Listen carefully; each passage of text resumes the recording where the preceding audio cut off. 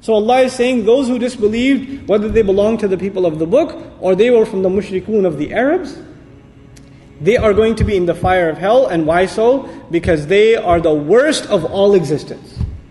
They are the worst of all existence. Why? What would make them the worst of all existence? It is because Allah had given them al-bayyinah.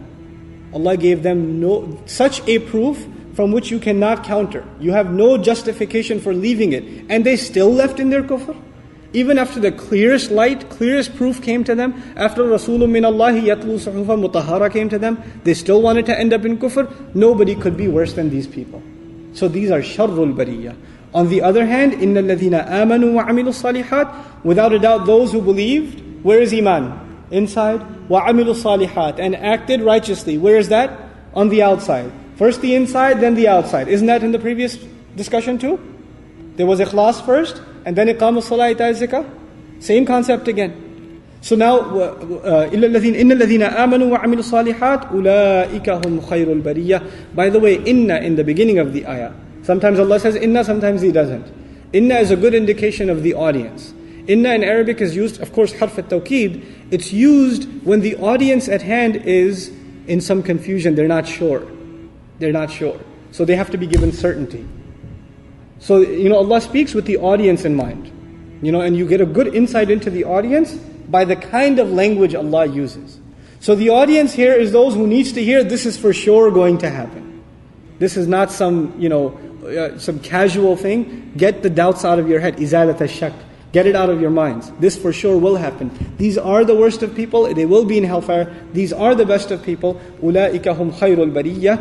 Those are the best of all existence. Jazaa'uhum 'inda rabbihim. Their pay, their reward with their Lord, with their master. From the beginning of the ayah, we already learned the slave of Allah does not expect to get paid until with Allah. Okay? They don't expect pay here, they expect it with Allah Azza wa Jal. They know already. إِنَّ اللَّهَ اشْتَرَى مِنَ الْمُؤْمِنِينَ أَنفُسَهُمْ وَأَمْوَالَهُم بِأَنَّ لَهُمْ الْجَنَّةِ. The reward isn't here, the pay isn't here, the pay is there. And they're happy with that. They're happy with getting paid there. They'd rather not just enjoy it a little here and then nothing there. They'd rather get it all there. So their expectations, this tawakkul, one of the conditions of slavery that Ibn Taymiyyah rahimahullah mentioned, that's being applied here. أُولَٰئِكَ جَزَاؤُهُمْ عِنْدَ رَبِّهِمْ جَنَّاتُ عَدْنٍ تَجْرِي. The gardens of Adn, one of the higher places in paradise. تَجْرِي مِنْ تَحْتِهَا الْأَنْهَارِ, at the foots of which rivers are flowing. Even this description comes so many times in the Quran, right? تَجْرِي مِنْ تَحْتِهَا الْأَنْهَارِ, Jannat, all the time in the Quran. But we don't stop and think about it. We don't stop and reflect. What is Allah offering us? To this day, I've traveled so much of the United States, and I've seen the same thing. The richest households, the most expensive houses, the most prime real estate. Guess what? A swimming pool, a nice lawn, gardens and water, beachfront properties, riverfront properties. It's a human obsession. Oh man, a house like that. When you go on vacation, where do you go? You go somewhere that has a lot of nature, a lot of jannat, and you'd really love to go somewhere where there's a waterfall, or there's a river flowing, or there's an ocean. The water is an obsession. People go to vacation to go see water. People go see Niagara Falls, water falling. Right? It's an obsession in the human mind. Allah Azza wa Jalla tells us things. I bring this up because some intellectuals who think they're intellectuals claim the Quran motivates people towards things that are primitive. It was talking to a bunch of desert people. Of course, He told them about gardens and water, because that's what they didn't have, right? They didn't have gardens and they didn't have water. So it's just talking to these primitive Arabs. It's not really talking to the sophisticated philosophical mind, because we would require something higher. If they're that sophisticated, then how come even in the most modern of times, our obsessions are still garden and water? To this day. To this day. Subhanallah. So Allah gives us, He's offering us what we wanted all along. And as you get older, I've noticed this, as people get older, they really get into gardening. Right? They love taking care of their garden. There's this thing of older maturity to enjoy, nice nature, to take a walk in a park and enjoy the garden and, serene environment around you. And this is a desire that builds inside people, no matter what culture, what religion. Allah knows who He created. And He offers them this, but He can't have it yet, you gotta wait. Right? Jannatun tajri min tahtiha al-anhar. This time he says, خَالِدِينَ فِيهَا أَبَدًا. They will remain in it permanently. Abadan, without end, permanently. The word abadan was not used for hellfire, but it is used for Jannah. This has led to some confusion with some people. 2 places in the Quran this happens. That for Jannah we get abadan, and for Nar we don't get abadan. This is one of those places. The other place is Surah Al-Taghabun, Surah number 64.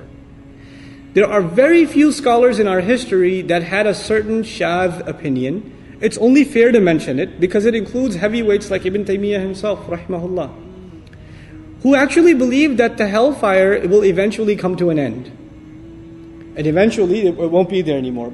Jannah is permanent, but Nar is not permanent. This is a very rare opinion. This is not the majority opinion, of course, but it does exist. So it's only honest to mention that opinion did exist. What was that opinion based on? It was based on these 2 citations in which Allah mentions abadan with Jannah, but doesn't mention it with Nar. So this is a very rare opinion, but it does exist. How did the majority of scholars understand it though? First of all, in the entire Quran, has abadan been used for hellfire too? Yes. Abadan has been used for hellfire also. But from a rhetorical point of view, the purpose, the way, the style of speech is something else. It's telling us something else. You see, in the Quran, sometimes Allah explains hellfire more and paradise less. Sometimes He explains paradise more and hellfire less. There's different proportions. When they're equal proportions, they both get abadan, or they neither get, they're equal. When one is given more information than the other, then the wording is more elaborate than the other. This is the case here. If you look at the first ayah, إِنَّ الَّذِينَ كَفَرُوا مِنْ أَهْلِ الْكِتَابِ وَالْمُشْرِكِينَ فِي نَارِ جَهَنَّمَ خَالِدِينَ فِيهَا أُولَٰئِكَ هُمْ شَرُّ الْبَرِيَّةِ. One ayah for the people of hellfire. If you look at the 7th and the 8th ayah of the surah, إِنَّ الَّذِينَ آمَنُوا وَعَمِلُوا الصَّالِحَاتِ أُولَٰئِكَ هُمْ خَيْرُ الْبَرِيَّةِ. One ayah, جزاؤهم عند ربهم جنات عدن تجري من تحتها الأنهار خالدين فيها رضي الله عنهم ورضوا عنه. And then abada is in there too. Much more detail given to the people of paradise. When more detail is given to one group, more wording is used for that group. This is part of the style of the Quran. Okay, so that's the justification of abada here. Nonetheless, we acknowledge that opinion does exist. Anyhow, now we're up to the part خَالِدِينَ فِيهَا أَبَدًا. They will remain in it permanently. Again, something that speaks to human nature. Why does it speak to human nature? We want nothing more than permanent residence. Right? And so, I'm not talking about immigration, but that's included. Right? Or, citizenship. Or you don't want to rent. What do you want to do? You want to own. You don't want to just own, you want to pay it off. So generations from now, it's in your family. It's not just yours, it's for yours for generations. There's this desire to want to have what's called stability. You want stability. You don't want to be, if you're a young man or a woman, or especially young men, they have a good job, they're living in an apartment, salary is good. What are your parents always telling you? Buy a house, buy a house, buy a house. Settle down. They're telling you to settle down. Allah says here, you can settle down. خَالِدِينَ فِيهَا أَبَدًا. You can remain in it permanently. And this is amazing housing because there are no bills, there's no maintenance, there's no plumbing, there's no electrical problems, right? There's no HOA dues, nothing. خَالِدِينَ فِيهَا أَبَدًا, without any of the strings attached. And this is Allah's gift to us. And when you compare it, whatever Allah has to offer in Jannah, when you compare it to whatever you have in dunya, you will see how the dunya fails. How it fails. The most beautiful home, it gets dirty, right? It has to be maintained. It starts falling apart. It starts getting boring. Cracks start showing up. Things happen.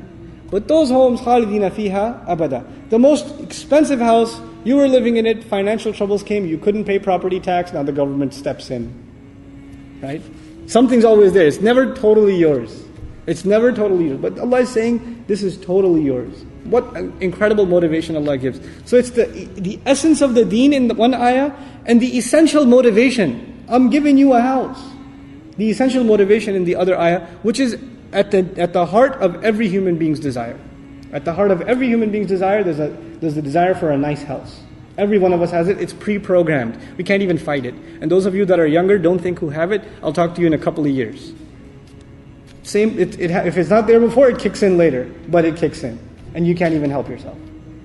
So Allah Azza wa Jal speaks to our nature. Then He says, the ultimate gift. This was the small gift, by the way. The ayah is going to get bigger. The bigger gift is coming. رَضِيَ اللَّهُ عَنْهُمْ. Allah will be satisfied with them. Allah will be pleased with them. This is Allah's promise to those who simply did what?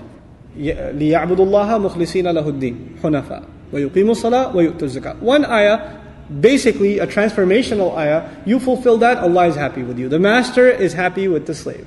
رَضِيَ اللَّهُ عَنْهُمْ. And unlike any other slave, وَرَضُوا عَنْهُ, and they will be completely satisfied and pleased with him too. Rida in Arabic means to be pleased with someone to the point where you have no complaints. You have no issues left. Everything, you're totally happy with them, you wouldn't want it any other way. There's no room for improvement. I wish you did this too. No, Allah is completely happy with them, and they are completely happy with Allah. Your kids even are never completely happy with you, even when you buy them stuff. Right? There's always something more you could have bought for them. Your wife is never completely happy with you. Your husband's never completely happy with you. Your parents are definitely never completely happy with you. Right? But this, Allah will be completely happy. It's an incredible gift. This gift makes you forget about the house and the Jannah and the gardens, because Allah, He built it up. You're thinking about this nice house. Let me tell you about even a bigger gift. And then imagine the way Allah will gift you, you will be so happy, no other thought will come in your mind. Even the most wealthy person, when they get everything they want, there's always something empty. Man, I want something more. I'm bored. وَرَضُوا عَنْهُ. They're completely satisfied with Him. And then at the end of this surah is something that ties to the beginning, and we conclude. ذَلِكَ لِمَنْ خَشِيَ رَبَّهُ. That is for the one who truly feared. Khashya. Khashya is in Arabic the fear of something greater than yourself. That's what khashya is, different from khawf. Khashya is the fear of something greater than yourself. That is for the one who truly feared his master. Khashya rabbahu. The one he worships and the one he is a slave to. The surah began with a discussion of how the world was fragmented. Munfakeen. The world was not going to be brought, these lines were not going to be drawn until Al-Bayyinah came. We started in the beginning talking about how when this revelation came, this revelation that came down in the night of power, how powerful the revelation itself was, that the world was divided into the people of La ilaha illallah and everybody else. The world was divided. But who were these people? Who truly feared their master. We said this in the beginning, I'll just reiterate it and I'm done. The word munfakina in the first ayah, لم يكن الذين كفروا من أهل الكتاب والمشركين منفكين حتى تأتيهم البينة. Infikak in Arabic, infak al-azam, like I said, when your bone is in the place in your shoulder and it's dislocated, that's called infak al-azam. The bone is dislocated because of weakness. It's a painful dislocation. This is the image given of people who said La ilaha illallah and disconnected themselves from their ways of kufr and shirk before Islam. It wasn't easy because their families were doing and their society was doing the same thing for thousands of years sometimes. Hundreds of thousands of years. Their citizenship, their respect, their dignity depended on their religious identity, and they walked away. They dislocated themselves from their religious identity when Bayyinah came, when this true, completely undeniable proof came. This is because they did not fear what's going to happen in that society. They did not fear that they're going to get ridiculed. Whether they were Muslims from Persia, whether they were Muslims from India later on in Islamic history, or the Sahaba themselves in the Prophet's life. They didn't fear when they disconnect themselves from the society of kufr what will happen. Because who did they fear more? If they didn't fear the society, who were they fearing that they did that? ذَلِكَ لِمَنْ خَشِيَ رَبَّهُ. So it's connected with what came in the beginning. That infikak would never have happened. That separation would never have happened unless by a people who truly, truly feared their master. May Allah Azza wa Jal make us of those who fear their masters.